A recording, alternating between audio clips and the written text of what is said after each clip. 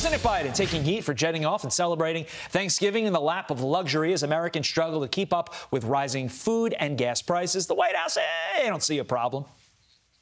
What message does it send to the middle-class Americans President Biden says that he's trying to help, who are struggling this week to cover the cost of the most expensive Thanksgiving ever, that the president is going to take a few days off at a billionaire's compound in Nantucket? Any increase in prices is something the president is concerned about. But I just want to be clear that there are abundance of turkeys available. They're about $1 more for a 20-pound bird. Here to discuss, Fox News contributor Joe Concha. Joe, happy Thanksgiving. Not a good look for President Biden.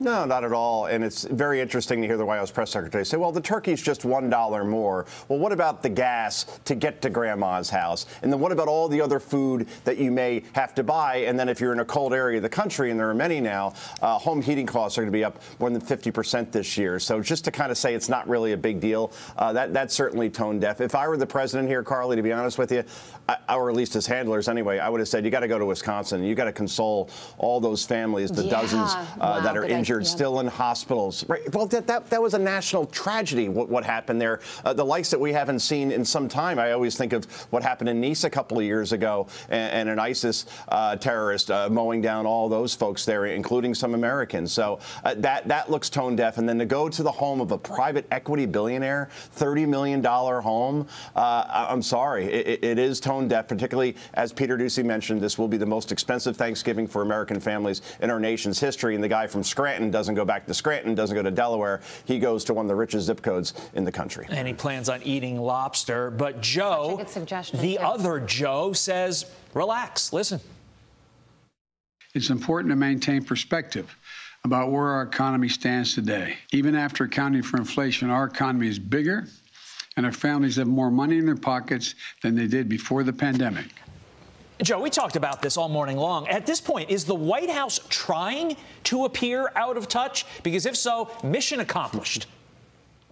Yeah, just to say, hey, things are better now than they were before an unprecedented pandemic. No, that's not good enough, right? And he keeps saying that our country is growing faster, the U.S. is, than any other country in the world. It's patently a lie. You look at, the growth rates in China or India or even the United Kingdom, they're higher. So it's this messaging still like, hey, things are actually very good. You just don't know it. What you're feeling in paying all this extra money for food and gas and heating, you know what? You're really kind of off on that one because we're telling you that it's okay, and it's just not. And by the way, he didn't take questions from the press after he made those statements, by the way, to be challenged on any of that stuff. But that's just, par for the course for this particular administration. Well, Joe, it wouldn't be an American holiday without progressives telling us that we're terrible. Watch this.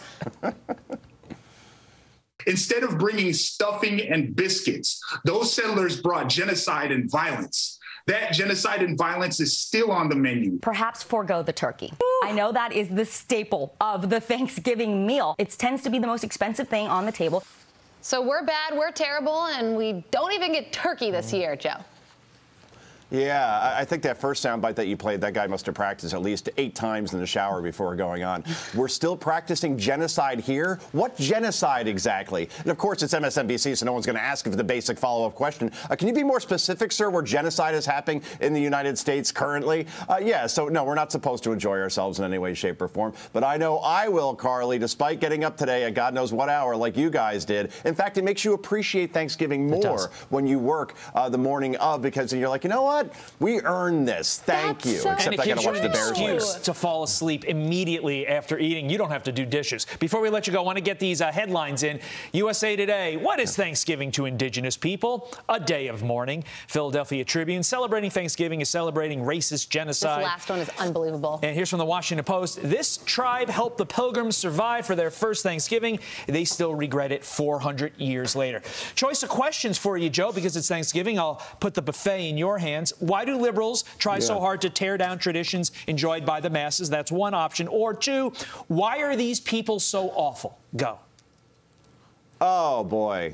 I just think at this point we're a country of whiners. I think it was Phil Gramm, who was a senator from Texas once, says, you know, we're a nation of whiners, and we really are. And it's just basically just to draw attention to themselves, hopefully to go viral so they get a lot of retweets and likes. And I think half of these people don't even believe what they're saying. I think it's just outrage incorporated, and it's obviously all the rage, particularly with social media, where we could share basically every inane thought that goes through our head, and usually it's a negative one. So that's that. I'm going to enjoy my turkey today. Very happy to. This is not the actual bird that we're having, but that was our I like this guy. I got him in a store. We don't want to eat that bird. That was my follow-up. Oh, yeah. How do you cook that one? Thank you for the clarification. Really quickly, I just want to put a positive spin on that. When you see all of this complaining about Thanksgiving, it really is a sign of how prosperous our country is. When we have time to complain about ridiculous things, it's because we are in a time that we should be so thankful. But let's keep it that way. Let's not do anything to unseat that. Joe, we got to let you go. We wish you the best of luck. We don't wish the luck to your Bears because the Giants need a better draft pick. Go Lions. Happy Thanksgiving. Happy Thanksgiving, Joe. We get to play a winless team, Todd. It's not too bad. But, hey, again, guys, be thankful. Particularly last year we didn't get to celebrate with our families. Good point. Now at least we get to do that. So this is a good thing. Got to go by. Absolutely right. See you, Joe.